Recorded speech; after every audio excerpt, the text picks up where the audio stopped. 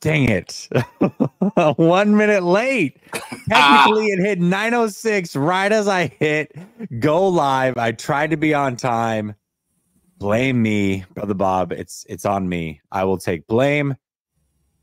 No excuses. There are no excuses. Although I do have one, but I'm going to say no excuses. I'll take the blame. That being said, I promise it is worth the 1 minute wait, actually like 3-second wait. Sunil and I have a great show planned. The title of the show, I have proof. And I don't even know. It's funny because Sunil and I come up with topics, but when we do, we don't talk about it. We don't have each other's opinion on it. The title's going to give it away, but Sunil might be surprised by this. Proof that the 49ers are really good at drafting. I know it sounds crazy, but I've got proof. We're going to talk about that plus much more next.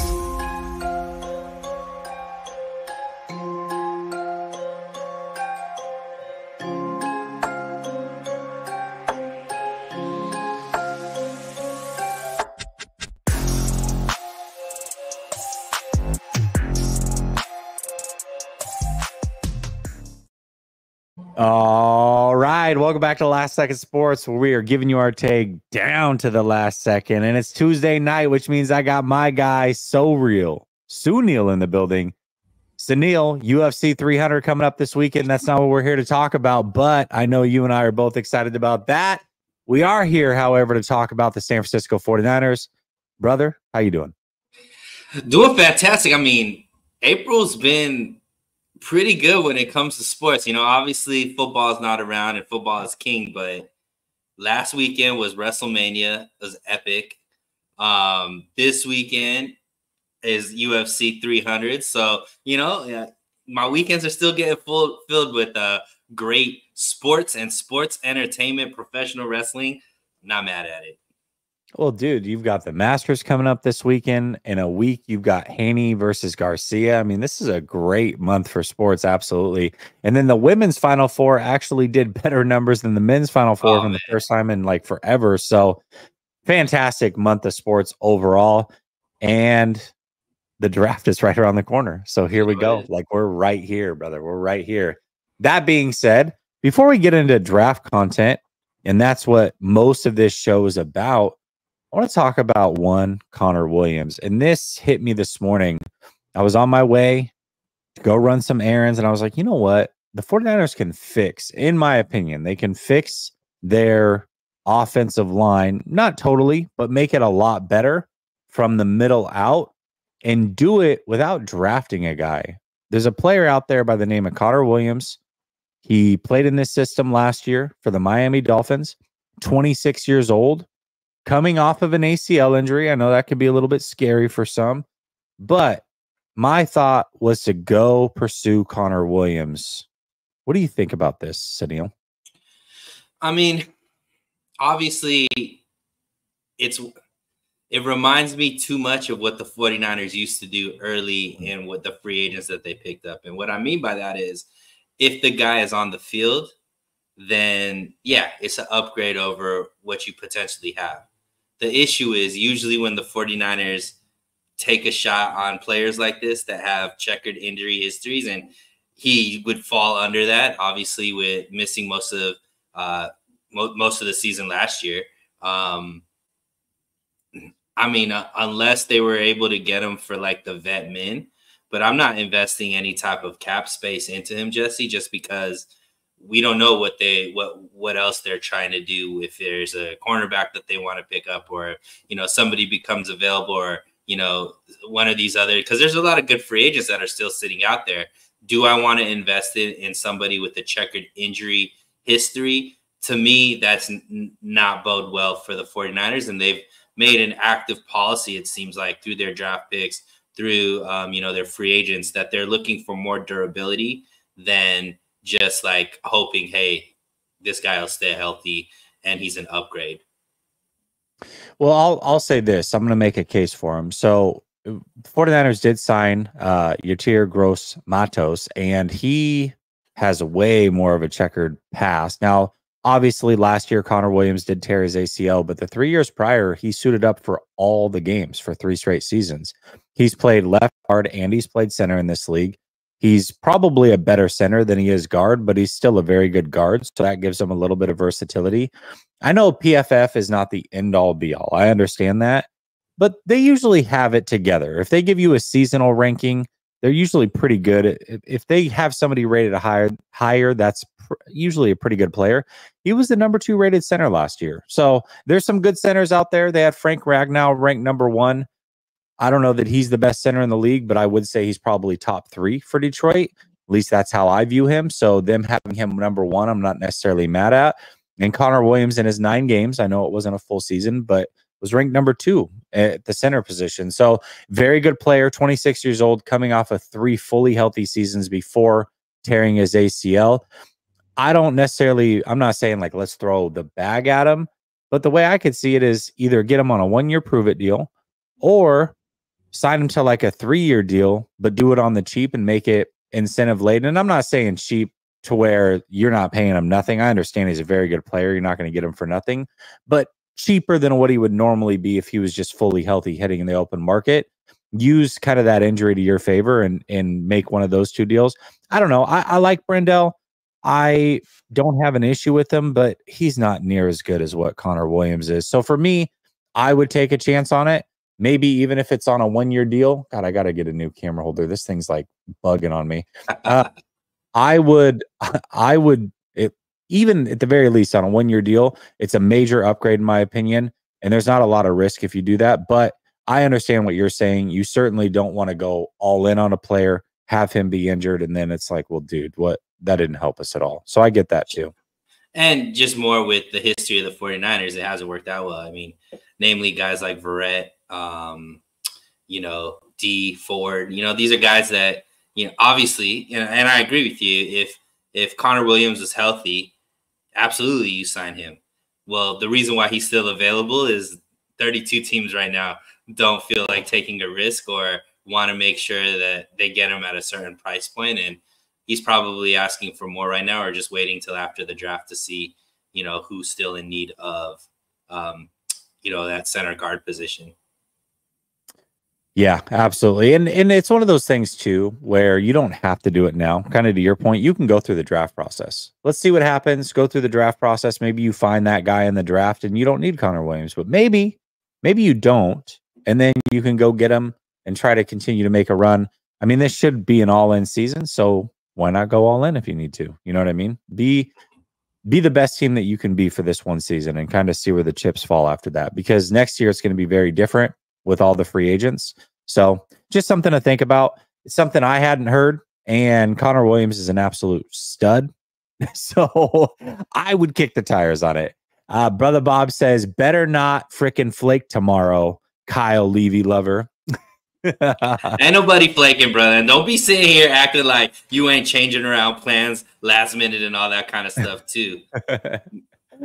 Oh man, yeah, Brother Bob, no accountability. Or he's like, oh yeah, you better take accountability if you're late, Naylor. No accountability from this guy when he flakes. Exactly. I don't care if you were sick. You didn't show up. Show up.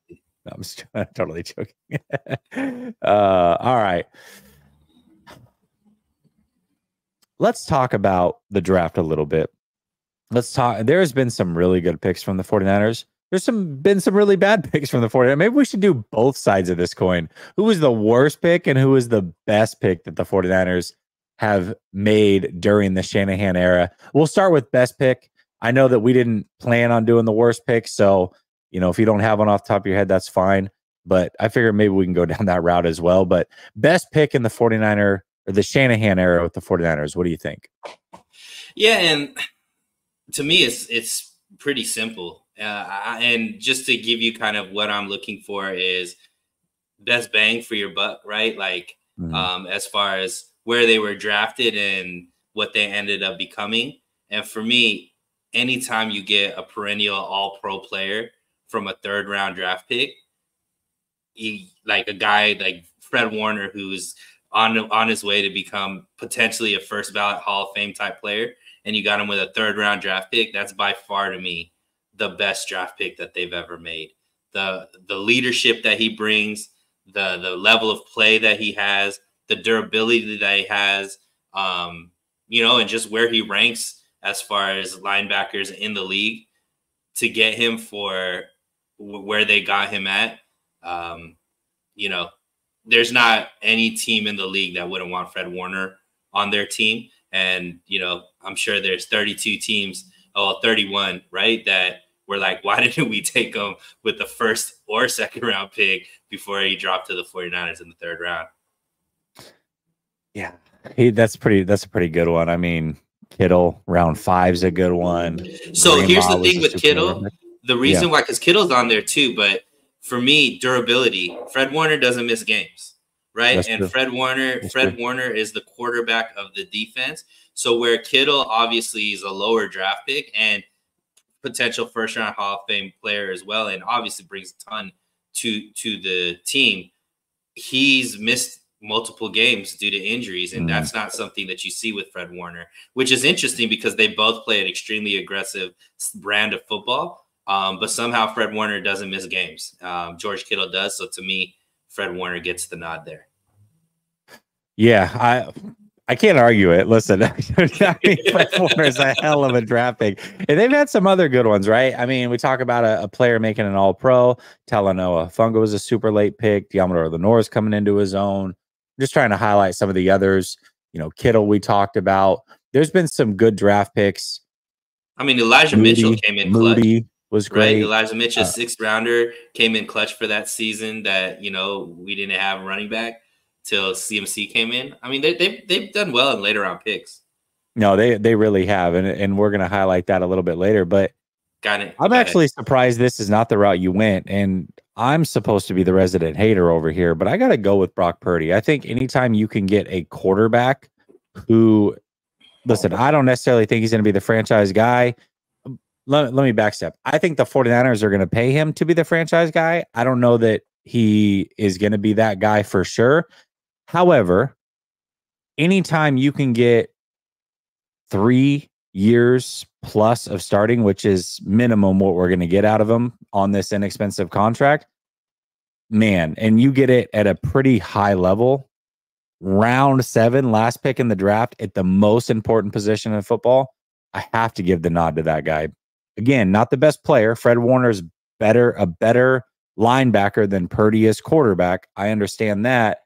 And to be fair, Fred Warner's been on this team longer. Understand that as well. But dude, a quarterback that's pretty good, above average starter at that late, man, you have to go Brock Purdy. I have to go Brock Purdy. So I'm going to go with Brock Purdy for my pick as the best pick in the Shanahan era, just because the value is just stupid. Yeah, that definitely is on the list as well. Bosa could be in there as well, right? I mean, we could throw Bosa in there. I understand he was like the second pick in the draft or whatever he was, but still, it's like, dude, what more could you have asked for? He hit every check mark that you were looking for, and they've had some other first rounders that were bust. So I know that you spent a lot on it. Maybe it's not like the best value, but one of the best players on the team. Sure. He's going to be around for a long time. Like there's a lot of players that we could throw into this for different reasons. I think Bosa does it, even though, obviously just player wise it is great. It's just, he was a no brainer, right? There wasn't much skill. There wasn't like, hey, we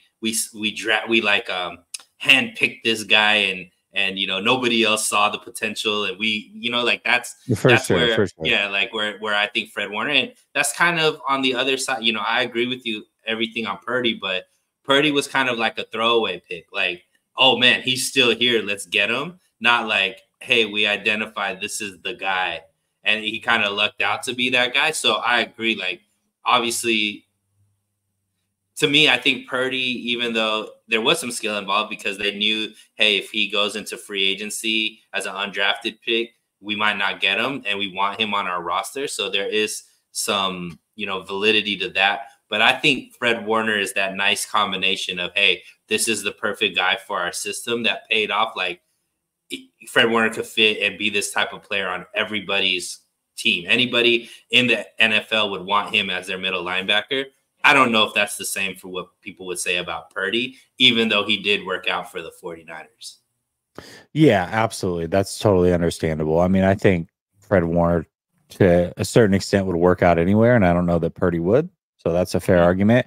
Okay, just off the top of your head, I know that we didn't have a worse pick, but do you have a worse pick that you can think of? One that you're just like, dude, really? I mean, their first ever pick was pretty bad in Solomon Thomas, but Yeah. even though I love the guy, like I truly love and respect him, Trey Lance was the worst pick that they made. Oh yeah, it has to be because he spent so much capital on him, Yeah, right? so much And it, capital. Didn't he didn't even wow Shanahan enough to ever give him like real starting time and all that type of stuff. Um, yeah, and just the impact of what those first round picks could have turned into and where this team could end up being with those potential first round picks. You gotta look at that and be like, that was the worst pick that they made. yeah, the capital, I mean, it really seals it. And again, it's not. I still am in the camp like, dude, we just never really even got to see the kid develop. I mean, who knows what it could have been, but based off the timeline of the 49ers, it just, and the fact that you weren't willing to start him day one, major mistake.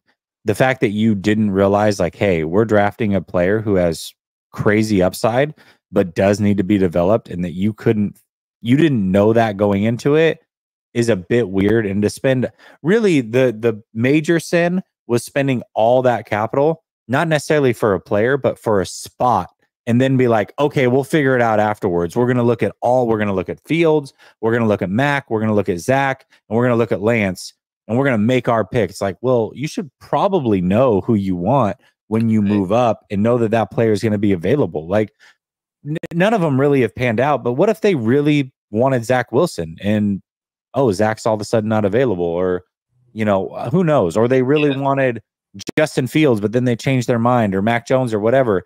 Trading up for a spot is always super weird. You should know exactly what player you want and go for that the whole way through.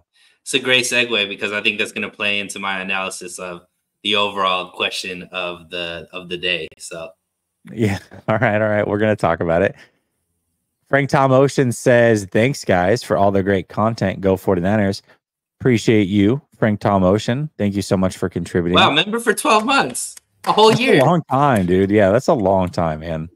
Happy anniversary, Frank. I don't know why he wants to be here that long, but I appreciate it. I appreciate it. Okay, let's talk about the 49ers. This is the meat and potatoes of the show right here. So, bottom line, are they good at drafting? I mean, this is an interesting thing because it's easy to point out where all the flaws are. And we also live in a bit of a bubble where we really pick through every single thing that the 49ers do, good and bad. And living in that bubble or that silo can kind of close you off to what other teams are doing good and bad. And maybe you think one way, but if it's really broken down, you're like, wow, it's not actually that way. So in your opinion, do you believe that the 49ers are good at drafting? So this is interesting because I think it depends on how you define what's good at drafting, right? So, I think there's a school of thought where, you draft, and if, a certain percentage of your draft picks end up becoming, players on your team, starters, rotational players, then, hey, you're good at drafting. Or if, certain play, like certain rounds of the draft, you're able to get certain type of talent, then, hey, you're good at drafting. Or, there's, I think there's a GM or a coach, I forget who it was, but says, if you get an all-pro player out of your whole draft, your whole draft was a success. And if you go by that type of logic, then yeah, the 49ers are excellent at drafting, because ever since like 2017, each draft they've had at least a all-pro, if not two all-pros. 2017 it was Kittle, 18 I think it was Fred Warner, 19 both Bosa and Debo, 20 Ayuk, 21 Huff, 22. You got Brock Purdy in that draft, and he's borderline. Last season could have been an All-Pro, right? So to me, when you look at it that way, yeah, the 49ers are great at drafting. But the issue for me, Jesse, is how much they've missed in the first round. They've had 7 first-round picks. Only 2 are still on the team. Now, those 2 are Nick Bosa and Brandon Ayuk, both All-Pros. So you're like, yeah, they're great. But to have 7 first-round pick and 5 of those guys aren't even on your roster, some of those guys you traded up to get, i.e. Reuben Foster, you've missed on guys up and down, like when you pick a guy like Javon Kinlaw, and you could have potentially got, I think Tristan Wirfs was in that draft there, whatnot. So to me, I think it's a mixed bag for the 49ers. I think that they're fine and solid. Like, I would take what they have. I don't think they're terrible at drafting, Jesse, but I think it's because of how much they've been bailed out in later rounds. Their ability to, and I think what their biggest issue is their ability to stay disciplined with best player available. And what I mean by that is, in the later round draft picks, they tend to stick to best player available, and that's when they've had the most success.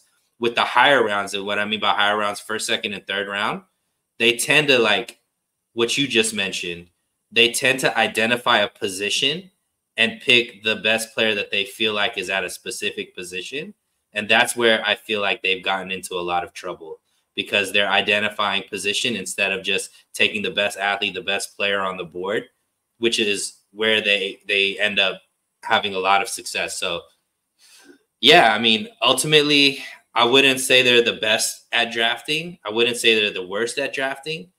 But I would say, they're like top. They wouldn't be like, they would still be in the honors classes. Let's just put it that way.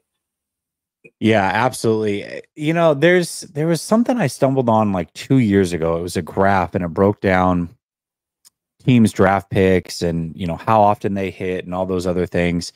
And I wish I could find it. And I wasn't successful for this, but I was able to stumble upon some other things. And I want to show this to everybody, because there is no exact science. Kind of to your point, where it's like, hey, if you get an All-Pro, that should be a successful draft. I think when we look at it, especially when we look at the first round, we expect elite players. And when you don't have that, Mike McGlinchey is a great example, right? A good player. He got a second contract in the league, but we look at that and say, kind of a bust for the 49ers. But here's the reality. And this is how I'm going to gauge success. And this is why I say the 49ers are actually really good drafters. So do you realize that 60% of the players that are drafted make it to their second contract? So immediately, no matter where they're drafted, almost half the players don't even make it to contract number 2, whether it's from injury, they're just not good enough, whatever. They don't make it. They get in trouble with the law, who knows? But 60%, only 60% make it to contract number 2. Less than half of those players that make it to contract number 2 make it to contract number 2 with the same team that drafted them, which is crazy. So out of the 60%, less than half of those players make it to contract number 2 with the team that drafted them. So we're talking about less than 30% of the overall players drafted are going to make it to contract number 2 with the team that drafted them. So here's the breakdown, and I've got it right here. 31% of players drafted in round 1 make it to contract number 2 with the same team that drafted them.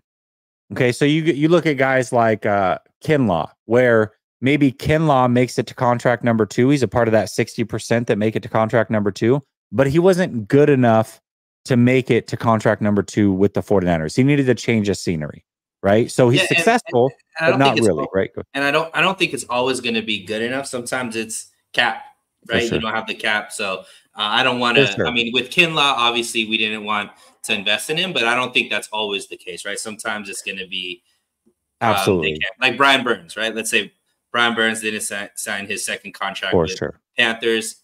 Obviously, he's good enough to be on the team. They just couldn't afford him. Khalil Mack, that's fair. Guy, so that's totally fair. And there's things on.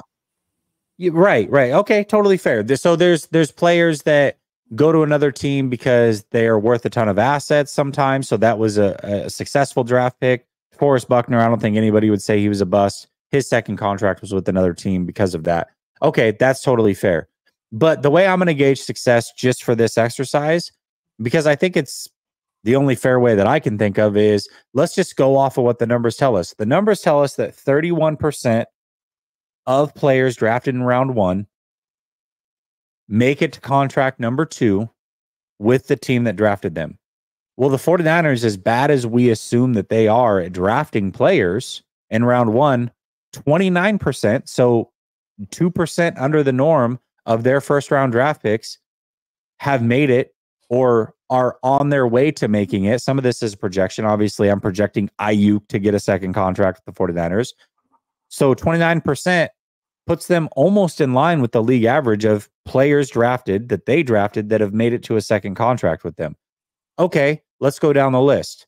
Round 2, 24% of players that are drafted in the NFL make it to a second contract with the team that drafted them. The 49ers currently are at 50% hit rate on that. That puts them 26% above the league average.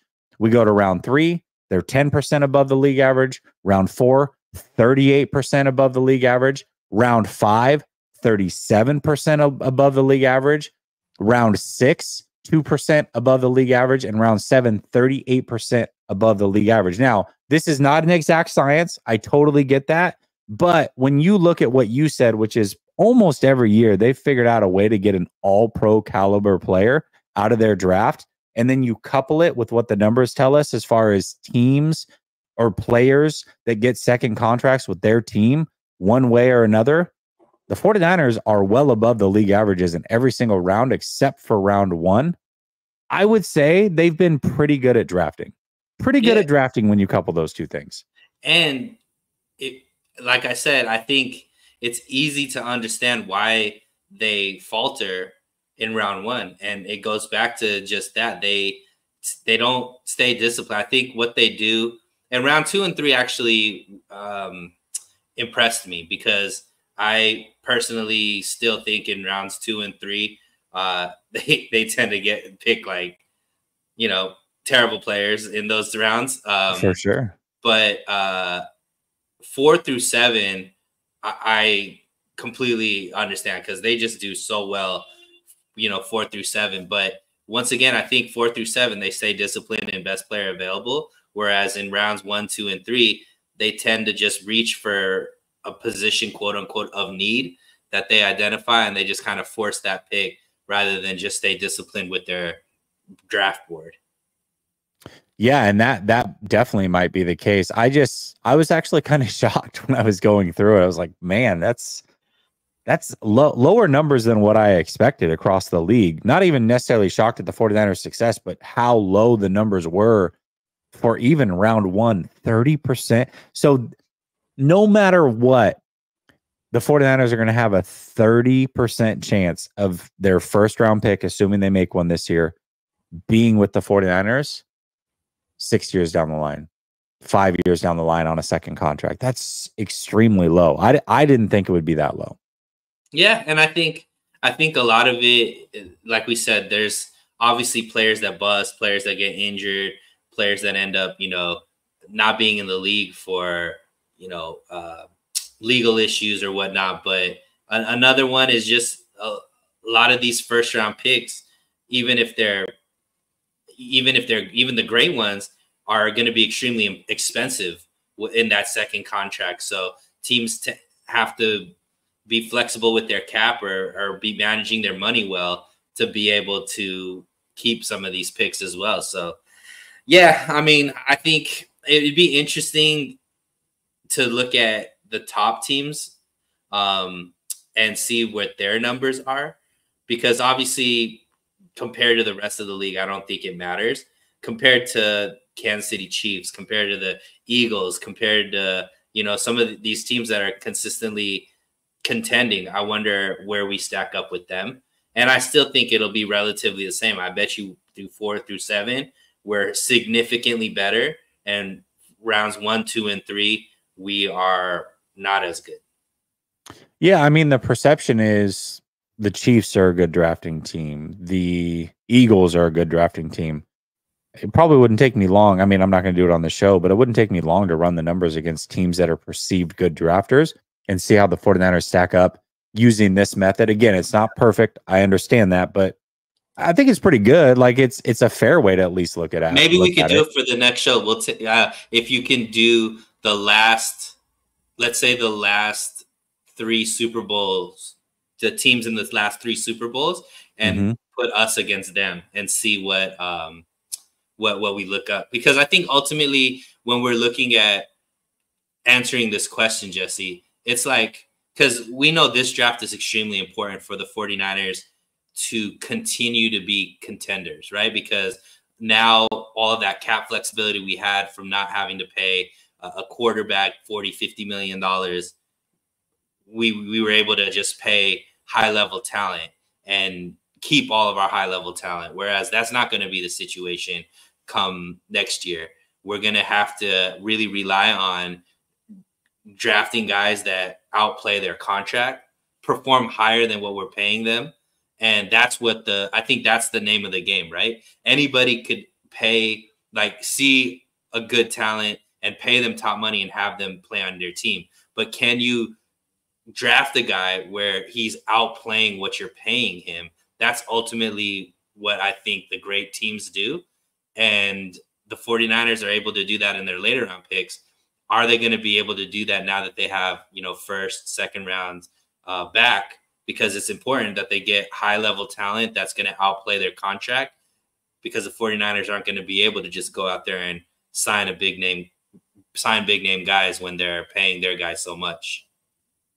Yeah, and I mean, obviously, doing another round and kind of adding some of that in will give us a little bit more context. But I've got to imagine, I don't care how you slice it, that these numbers here, these higher percentages, where it's like they're 26% above the league average, 38%, 37, 38. There's 4 rounds right there where they're probably a top 3 team Sure. without doing any If analysis. not one, number So one. yeah, you're right. Yeah. Worst case scenario, let's say top 5 team in 4 of the 7 rounds. I'd say you're doing pretty good. Like Yeah. overall, that's pretty good. So Yeah, absolutely. I guess the point is that, and even I've fallen into this a little bit where I'm like, God, it just feels like they draft horribly sometimes. You remember it's no different than if you spend time on the internet. You could have 10 people tell you something good, and the one person that says something bad, that's what sticks with you. Mm-hmm. Same thing goes when you look at the draft picks. You look at it and go, man, God, yeah, sure, they had Fred Warner and Kittle and Lenore and Huff and all these other guys, but what about TDP? Right? Yeah. Talk to me about Sermon. You know what I mean? So like those are the ones that are going to stick with you. But reality is all these teams miss at a pretty high rate on a regular basis. It's a lot like baseball where, yeah, you're a damn good hitter. If you can hit 35% of the time, you're elite of the elite. Yep. Like you're the upper echelon of hitters ever. So that's the way this is. Like, yeah, you're probably going to hit at a low percentage. It's just the way that it works. Yeah. And that's where, when it comes to this year's draft, I am one of the guys that, even though I know offensive line is like the most important position, I hope that they don't reach just because they need an offensive lineman. Rather just take the best player available. And maybe that's not an offensive lineman, but, or trade back to get like the pick where you need to be valued so you could get more picks. I think a lot of people are just, that desperation mentality is what gets us in trouble. And I think some of the fan bases in that desperation are like, just take an offensive lineman. Well, if the offensive lineman is ranked, rated 45 and you're picking at 31, you shouldn't take the 45th best player at 31. You either draft back to closer to 45 or you take someone who's, take that best bang for your buck. Yeah, the more and more I think about it, I mean, early on it was like, okay, stand pat or move up, but I'm really getting on the trade back train right now. Like that's the last few days, that's kind of where my head's been at. It's like, okay, yes, it's a really good offensive line draft. I think that you can get some good offensive linemen in round 2 at a really good value. And especially if they're going to maybe even sit a year, it's like, all right, just let be a round 2 pick. Go collect more assets. Maybe that's a future pick by trading back, or maybe that's more picks in this draft so that you can maneuver again. With your later round 2 pick, your round 3 pick, you can move up if there's a guy that you really like and use some of those draft picks and have that maneuverability.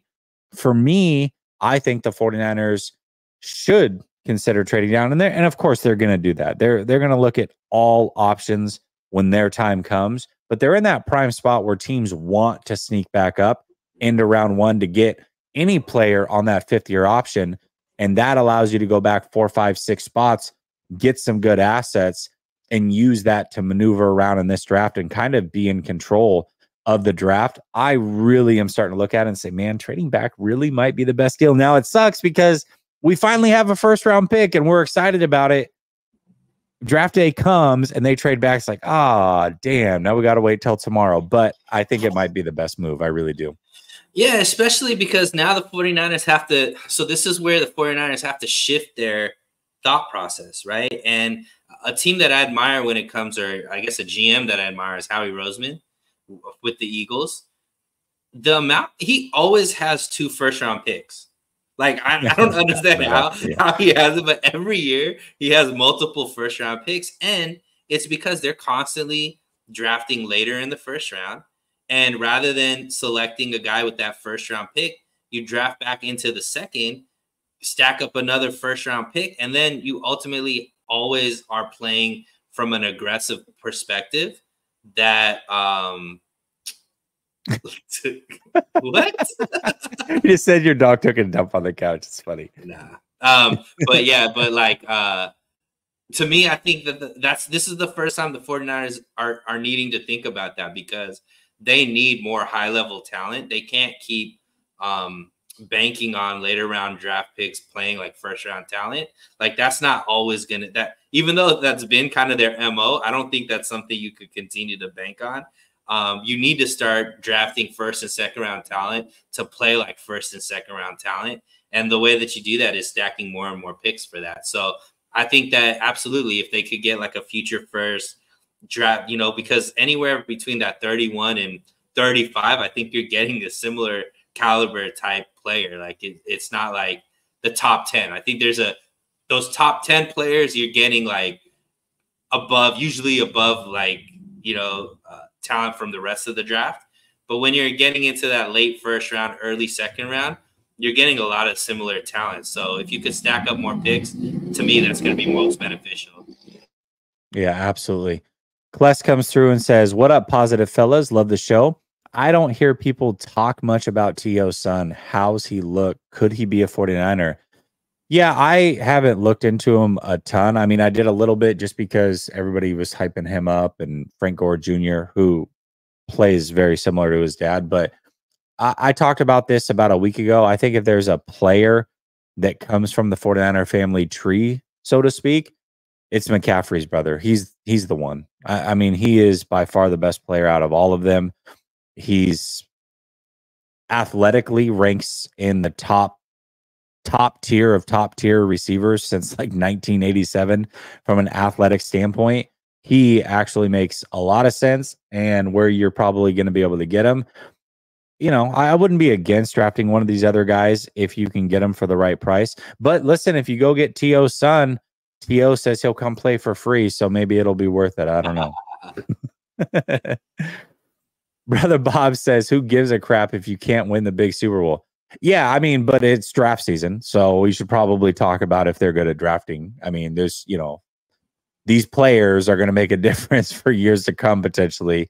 I kind of give a crap, Brother Bob. Brother Bob only cares about the game in February. If they don't win the game in February, it doesn't matter. Brother Bob should just hibernate until February. Exactly. We'll call you. We'll wake you up in February and tell you if they made it or not, and then you can watch it and be heartbroken and then go back to sleep. Brother Bob says you count Lance for all 4 picks, 3 firsts and a 3rd. I mean, you kind of have to. It's not necessarily his fault. I mean, the 49ers are the ones that screwed it up, right? But yeah, I mean, they screwed it up. How else do you look at it? They what? They screwed it up in the sense that they picked them. Yeah, but I mean, it's I I just think there's don't. this I don't. thought, like sometimes it's like he still could be a really first round draft pick. I mean, he's at the second organization and not getting any playing time. So I don't know, Well, like at yeah, a certain because point, they've got a really good quarterback in place. I mean, what do you regardless, expect them to do? if he's a first round talent, he'd be playing in some organization right now.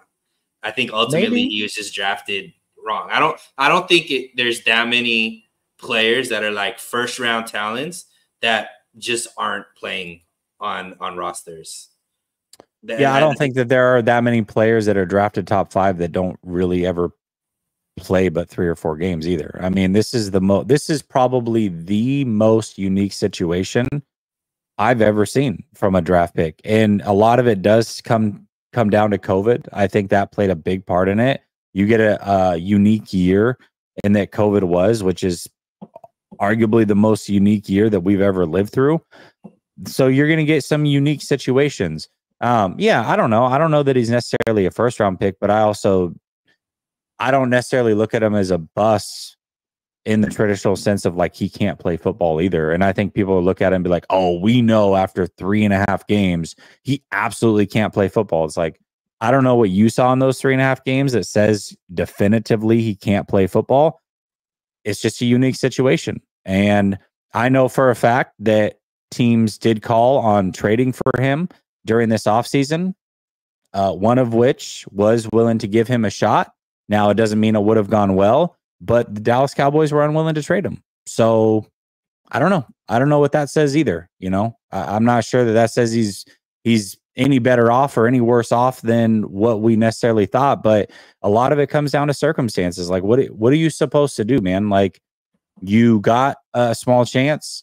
You got replaced, deservedly so, in San Francisco, and then you got traded to sit behind a guy who's making $60 million. Like, I don't know what to tell you. It's a weird situation. It's a weird situation. Yeah. So, but regardless of why, I agree. I just said he was the worst draft pick in the Shanahan era. Doesn't matter why. I'm just not willing to say, oh, it's because he sucks. No, it's the 49ers didn't have a good game plan for him. They were unwilling to do what they should have done, which was play him year one, allow him to develop, because you were trying to also win a Super Bowl at the same time. You felt that the veteran Jimmy Garoppolo gave you the best chance.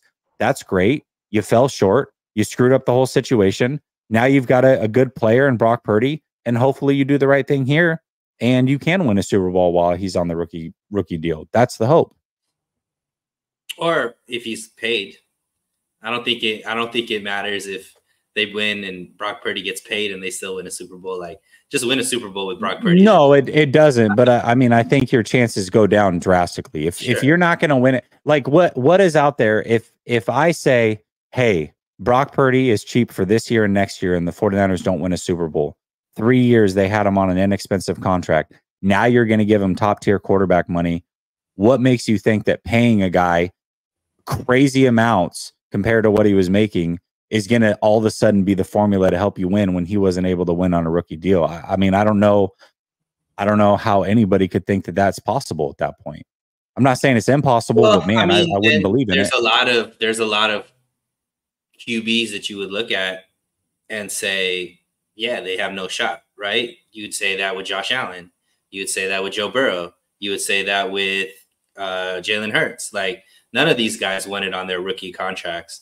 Does that mean they're never going to win a Super Bowl? I mean, ultimately, if you're able to elevate players around you, or you're able to play, a brand of football that's winning, then that's more what matters, right? Ultimately, versus, just having tons of talent on your team. So yeah, I see that, but I understand, because through the numbers and through analytics, having a guy on your rookie contract is going to give you the best chance to get to a Super Bowl, win a Super Bowl, or if you have a guy by the name of Patrick Mahomes.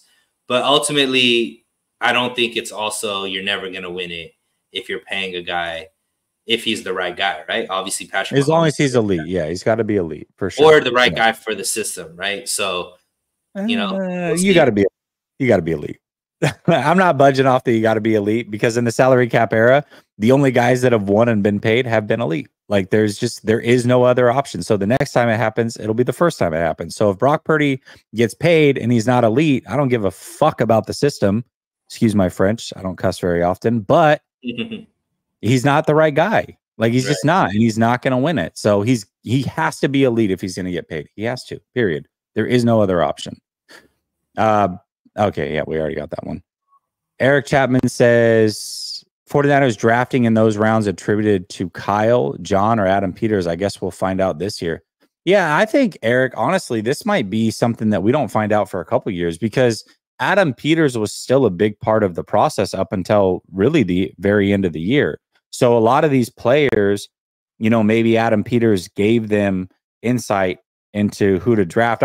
What I'm curious to see is, and this is something we're not ever going to know, but I want to know how many times the 49ers and the Washington Commanders front office step on each other's toes when it comes to drafting guys potentially, like knowing that the other team might be interested. That's something that, again, we're not going to know the answer to, but you got to imagine it's going to happen maybe a little bit more than normal. But ultimately, in a few years, yeah, we're going to find out. Not just him, but Rand went to the Titans the year before. So we're going to see if the 49ers have some good people in house that they've been able to elevate to help out with these draft picks and continue to be good drafters, because as we laid out, they've been pretty good to this point. Will that trend continue? I don't know. It's really hard to say. It really is. And, I don't know. Like you said, I don't think we definitively can say, but at least from, hearing how the draft picks do go, it does seem like a huge collaborative effort. They do really listen to their scouts. It just seems like they once again, I think it has more to do with discipline and draft philosophy versus scouting the right guys. I think they're able to scout the right guys. I think they just the picks that they reach for, they tend to get wrong. The picks that they kind of let fall into their laps, they tend to do really well with. Yeah. Yeah, that's the perception anyways. I would tend to agree with that. Brother Bob said, yeah, we understood what you were saying with the last one. But yeah, of course. Otherwise, it would be Solomon Thomas. Right? The answer would be Solomon Thomas otherwise. No, or the second first round pick they picked in that draft. Foster? Yeah, Foster. Maybe Foster. Yeah, that might be true.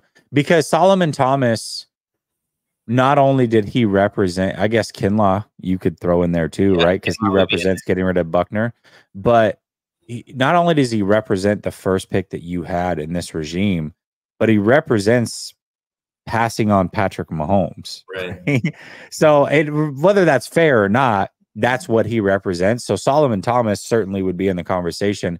I think if you didn't have all those assets tied to Trey Lance, like let's say they stayed at 13 or whatever and drafted Trey Lance and it didn't pan out, or they drafted Mac Jones and it didn't pan out, I don't think we would be having the same conversation. But you have to factor in all that they gave up for him. I mean, that did happen. You can't act as if it didn't. And that's why it has to be the worst pick, regardless of why. It has to be.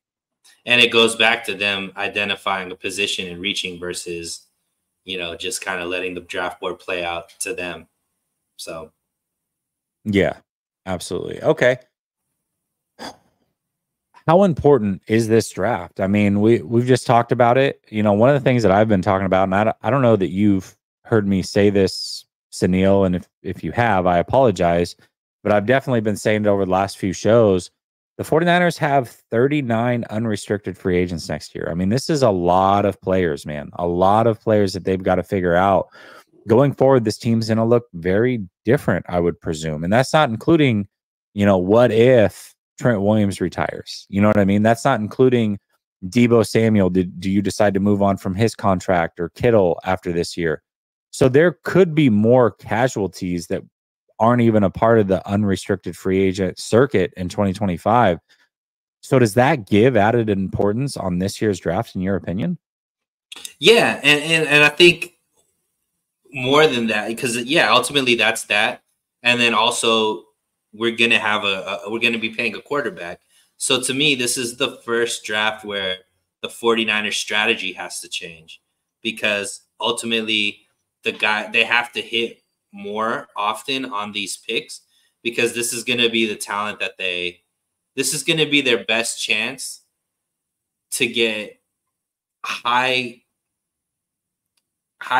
like, how do I word this? This is going to be their best chance to get those expensive players at cheap cost.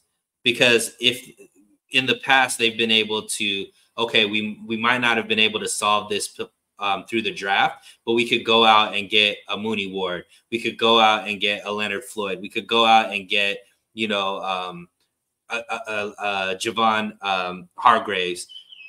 They're not going to be able to do that once they pay Ayuk, once they pay Purdy. They're not going to have that same flexibility because they're paying, they're paying Nick Bosa, they're paying Fred Warner, they're paying, Debo, they're paying, all of these guys. So now their ability to get that same level of talent has to be through the draft with these first and second round picks. Unfortunately, they haven't had a consistent track record getting those type of players in the first and second round. They've been banking on getting maybe one or two of those guys and later on in the draft, but they have to start hitting more and more on that, because even if they miss, they don't have that cap space to be able to erase that mistake like they've been able to do recently. So to me, it's extremely important.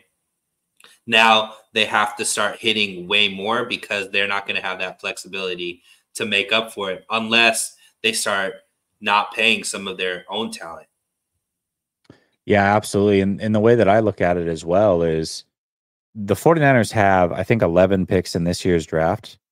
Now, while I don't necessarily expect them to make all 11 picks, I sure would like to see them make at least 9. If they maneuver around a little bit, give yourself as many opportunities to hit on these players, because the only way to stock the cupboard right now is through the draft. You don't have a lot of money to play with. You don't have a lot of money to play with going forward, and you're going to want to sign a lot of your key free agents. You're probably going to want to pay Brandon Ayuk and Brock Purdy. And so that makes these draft picks even more important going forward. When you decide to move on from good players, like the Kansas City Chiefs have done with Tyreek Hill and now Snead, you've got to be able to hit on draft picks that are coming back in return. And so if the 49ers do decide to move off of guys in the future, that means that the draft picks that are coming back, or the draft picks in general that they have to match that output in some way or another eventually. So this draft is so important. Next draft is so important. Really, these next 2 years are going to be crucial. And then going forward, I mean, that's the only way that you can get young, cheap talent. You don't get it through free agency. You can get talent through free agency, but you don't get young, cheap talent through free agency. Sure. And that's what the 49ers really have to be able to bank on, especially if they're going to pay a quarterback big time money. So this draft is extremely important. Absolutely. Yep, they have to start drafting guys in the first and second round that are worth 25, 30 million a year. Otherwise, they're not going to be able to stay up at the top like they've been, at least from a talent perspective. Yeah, absolutely. Brother Bob, I see the question now, so I'm going to answer it. No, it did not factor into the 29%. You're saying on the chart that I had done, did I include no, because they didn't technically make a pick in in those drafts. I didn't factor them into the 29%. Now, if I did, certainly, and maybe that is a fair way to do it. I mean, we can talk about that, but if I did, then that 29% becomes much less. And so I guess maybe to be fair and say, hey, if we're gonna count all those picks as going towards Trey Lance and it not working out, maybe all those picks should have factored in, and that 29% now becomes much, much lower, and it looks really, really bad in round 1. So, yeah, I guess that's a fair way to do it. Which I think is more in line with how the 49ers do draft in the first round. Yeah. Yeah, I think that's totally fair. That's totally fair. But no, I didn't. And I guess I misunderstood kind of what you were asking when you would ask that originally. Okay, let's say the 49ers get one impact player from this draft. Not players that can be, players that can start, but we're talking like bona fide superstar. They get an all-pro caliber player in this year's draft, a guy that you're just looking at going, man, absolute steal or absolute hit in whatever round. If they were to get that guy, what position would you prefer that player to be at?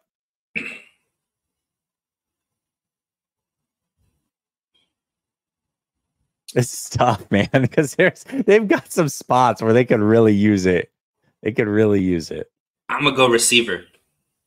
Okay. Wow. And the reason why I'm going receiver, so I'm thinking receiver by the time a rookie from this draft class is getting paid, and let's say he's a top level, he's gonna be 30 million a year, right? Mm. I think both of us agree Debo's gone next season. We both believe Ayuk's gonna get paid. True. To me, for this team, for a guy like Purdy to still be successful, he's going to need weapons on the outside that could catch the ball. So to me, to have a bona fide impact weapon on offense to replace Debo is extremely important for this offense to continue to be successful. And I'm thinking a guy that's a $30 million player that you're paying, a couple million a year. To me, that's where I want to see that kind of impact player to continue the success that the 49ers have. So for me, wide receiver. Man, I did not expect you to go wide receiver, but I like your line of thinking. That's fair. That's fair. Okay. Gosh, it's really hard not to say offensive line. It really is. But it's not sexy. That's not a sexy thing to say. And what's an impact player on offensive line? Like, I mean, Tristan Wirfs. If you get a Tristan Wirfs, that's pretty impact, right? That is, but I don't know if that. Sewell. Let's say they have the best offensive line, but they don't have impact players on defense, and they don't have impact players at the skill position. Does that take you to the Super Bowl? I don't know. I know we've been getting to the Super Bowl without high-level impact offensive line. I don't know. I haven't seen us get to the Super Bowl without impact on defense, impact players on defense, and impact players at the skill positions on offense. Well, I mean, I think if Brock Purdy is who people think he is and he's protected and has some time, that might be the way to go. I'm not going to go all line because it's not, like I said, it's not sexy. It's probably the right answer. I mean, I think it's probably the right answer, but I'm not going to go there. I'm going to go corner. Because the 49ers they've done a pretty good job the last couple of years kind of rebuilding this cornerback room. But as great as they have done, I don't know. I still don't know. And these guys are rare. I don't believe that they have a true lockdown corner. I believe Charvarius Ward's the number one corner because he's certainly top 32 in the league. He's probably closer to top 10-ish. But much like I look at quarterbacks where I say, hey, the top 6 or 7 or so are elite.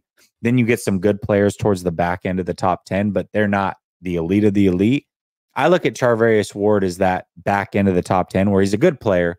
He's not lockdown elite, though. He's not one of those guys.